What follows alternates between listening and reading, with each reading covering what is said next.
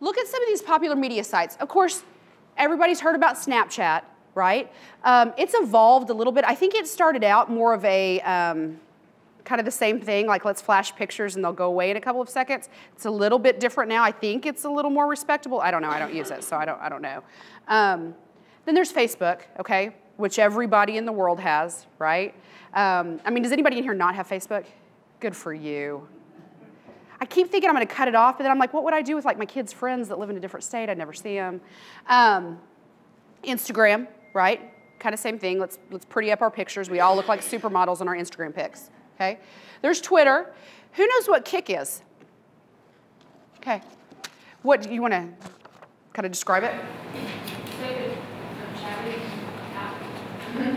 It's kind of the same thing, right? It's a free chatting app. Now, if you don't know what Kik is, I looked up what some of these are, right? Because I'm not familiar with some of either. I heard of it, but didn't really know. And this is off the website Common Sense Media, and it's like 16 websites that your kids might go to after Facebook, is I think the title of the article actually. Yeah, 16 apps and websites kids are heading to after Facebook. So, here's Kik.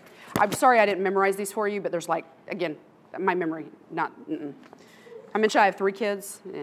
They ruined me. Okay, so here's what the deal with Kik. It's a free app, so you may not know if they get it because they're not going to pay for it, okay? It has no message limits, character limits, or fees if you use the basic features. So it won't show up on your phone service, right? So what parents need to know. Stranger danger is an issue. It allows communication with strangers who share their Kik usernames to find people to chat with. The app allegedly has been used in high-profile crimes, including the murder of a 13-year-old girl and child porn cases. All right? There's also Kik community blog where users can submit photos of themselves and screenshots of messages. Sometimes they display the full names of the users too, okay? Which is scary, right? It's loaded with ads and in-app purchases. It specializes in promoted chats, basically conversations between brands and users. It also offers specifically designed apps. So there's some leeway there, especially because you may not know they have it. It's just going to be gone, right? Everybody knows what Pinterest is, right? Yes? Can I just add, for Kik, I just found out about this, that it's actually based out of Canada, and so it can't track them down and do anything when there is any sort of predatory stuff going on because it's different laws. So an FBI expert that we know as well has basically said there's no reason for our kids to be on Kik, that any other app can do the same thing. When I first Googled it a long time ago, that's the first thing that popped up is there's a lot of child porn passed around on Kik. And you guys know this too, if you can Google anything, don't ever try to do any research where the word sex is in it. Not good, okay? I was waiting for IT at work to come to me because I had to do a presentation on fetishes. Because they want, seriously, why the Texas licensing, the law enforcement licensing body thought police officers need to know more about fetishes. And I'm like, you want me to get up there and talk about that? Okay. But I kept waiting for IT to come to me and be like, what are you doing? They never did. Why are you looking up this stuff at work? And add the ones that you know too, because you may know more about them, Stephanie, than some of these that I do, okay? Pinterest. Does anybody know what Vine is? Vine is kind of funny in some cases, but I'm sure it could be used bad too. Vine is just short videos that are up there and you can't pull them off. So, but I'm sure it can be used for bad as well, okay? There's Tumblr, which is another one. Google+. This WhatsApp, okay, that's another one that they talk about in here. Okay? It lets users send text messages, audio messages, videos, and photos with no message limits or fees. So again, as a parent, you may not be able to track it at all. Okay? What parents need to know, it's for users 16 and older. Lots of younger teens seem to be using it. The minimum age is 16, but right, like who's monitoring that? Okay? It can be pushy. After you sign up, it automatically connects you to all the people in your address book who are using the same app. Okay? And it encourages you to add friends. Then there's a Musical.ly one, and that one's a little bit different. It's, where did I go on that? I know I have it somewhere. It's a performance video sharing social network that mostly features teens lip syncing, but allows some original music. What parents need to know is that songs and videos contain a lot of iffy content, right? Because it features popular music and a mix of teen and adult users. Swearing and sexual content are commonplace. I mean, have you ever listened to a song that says explicit, where they bleep it out on the radio and then you listen to it and you're like, oh, like what? Musical.ly.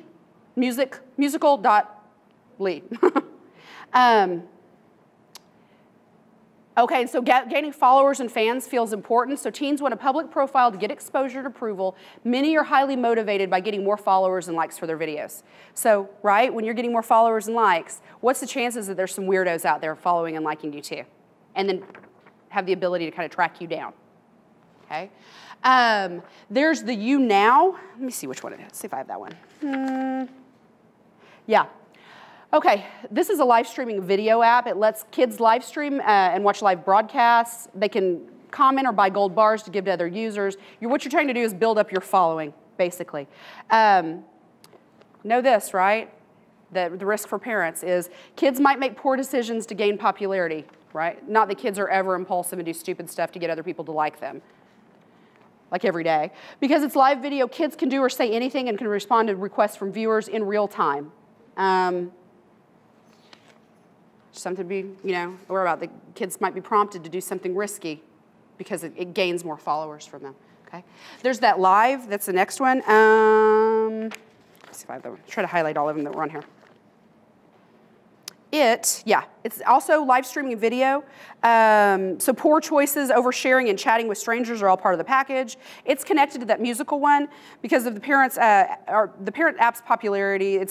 This is another real popular one too. But one of the concerns is because teens are often broadcasting from their bedrooms so to people they don't know, sometimes sharing phone numbers and often performing for approval, there's the potential for trouble. Again, impulsive, right? They just don't have the ability yet to think, maybe this is going to affect me down the road. Burn Note is another one. And that one's really, I looked at that. I'd never heard of some of these before. It's a messaging app that erases messages after a set period of time. Okay? Unlike many other apps of this sort, it limits itself to text messages. That may reduce issues such as sexting, but words can hurt too, we know. We know that what parents need to know, it allows kids to communicate covertly, to discourage copying and taking screenshots. It only reveals part of the message at the time, but it encourages risky sharing because kids think, oh, well, this isn't going to be up here very long, so I can say whatever I want to. Right? Whisper is another. That's another one. And these are actually called self-destructing secret apps. That's like the category they're under, all right? Whisper is a social confessional app that allows users to post whatever's on their minds paired with an image. With all the emotions running through teens, anonymous outlets give them freedom to share their feelings. So what parents need to know. Whispers are often sexual in nature. Some users use the app to try to hook up with people nearby while others post confessions of desire. Lots of eye-catching, nearly nude pics accompany these shared secrets. Because that's really what you want your kid exposed to, right? The content on this can be very dark since you're talking about emotions, all right? And although it's anonymous, it may not stay that way. The app encourages users to exchange personal information in the meetup section. Because again, that's what you want is your teen setting up a meeting with a child predator, right? In their meetup section. Yik Yak is another one. It's a free social networking thing. Here's the problem with that. It's kind of like Twitter, but it reveals your location. So it'll show you where you're at, okay? And it's a mixed bag of trouble. The app has it all. Cyberbullying, explicit sexual content, unintended location sharing, and exposure to explicit information about drugs and alcohol. And these are teen apps. These are the ones they're using, all right? Meet Me is another one. The name says it all. Although not marketed as a dating app, it has a match feature where users can secretly admire others, and its large user base means fast-paced communication. What parents need to know, it's an open network. Users can chat with whomever's online as well as search locally. Lots of details are required for this too. This is a problem. First and last name, age, zip code are all requested at registration. So you know kids, right? They give everything out. I mean, we'll be going through the grocery store and my youngest is like singing my phone number. Shh, right? When my daughter was younger, she did that too. We had a waiter and he was chatting with her at the table and she starts to give him my phone number. I'm thinking, this guy thinks I'm like using my daughter to hit on him. So there's one too. Language is a big issue on that one. Since chats are anonymous, there's a lot of bad language. And then there's Tinder, right? Everybody knows what that is? It started out as a hookup site, okay? Anybody can get online. Anybody can get online. And so you just have to be very careful. I'm sure there's more than these, but those are just some of the most popular ones that I saw. How many of you knew even about 5 of these on this? Right? But did any of you know all of these? Had you heard of all of these? I hadn't either. And you know what?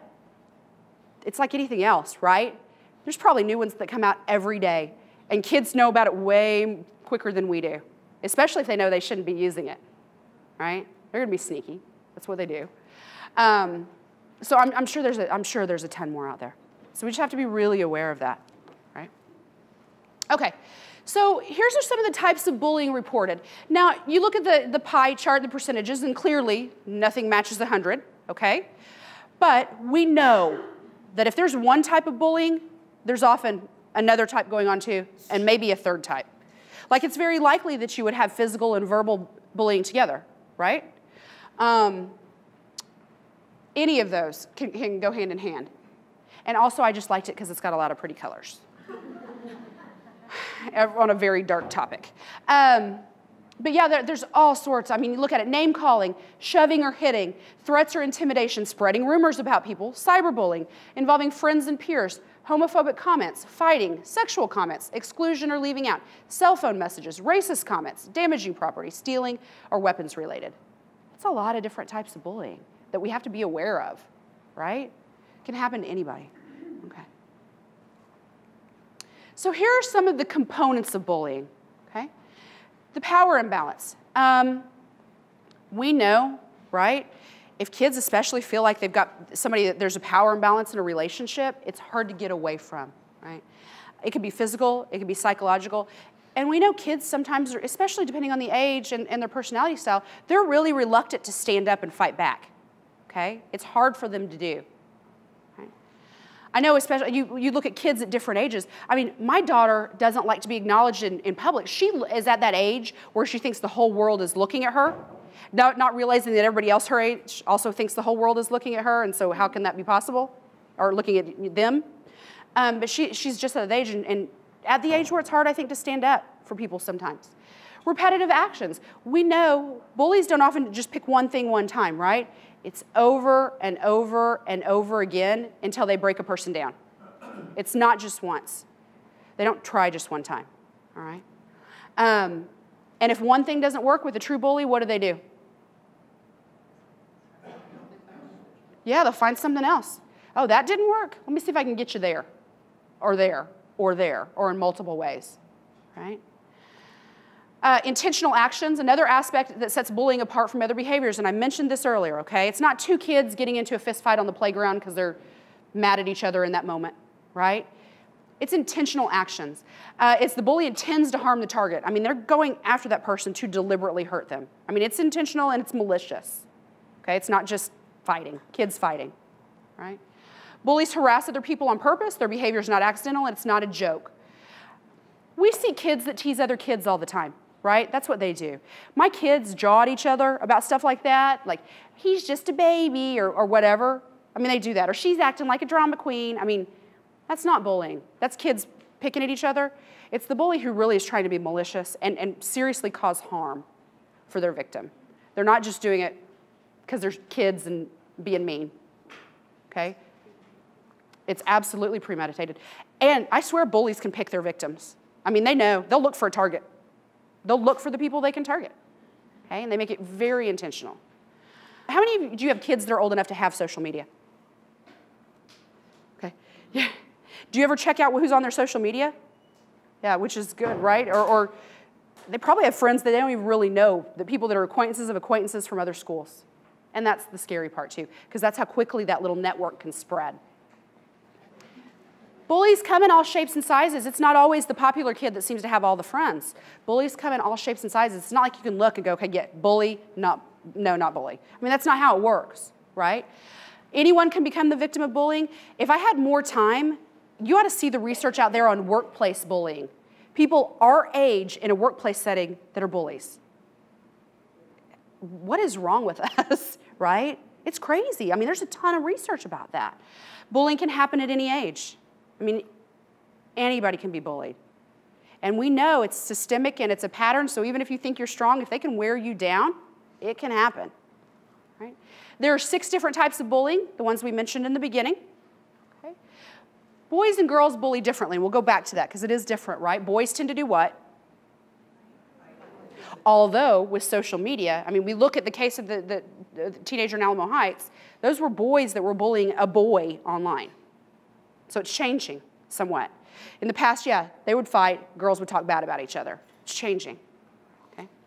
Those victimized by bullying don't often report it, and we're going to talk about why in a little bit. But why do you guys think that's the case? It's hard to prove. Yeah, it's more embarrassing. It was worse if the principal or your parent comes and has to help or defend, and now you're making fun of them. Because you're tattled, right?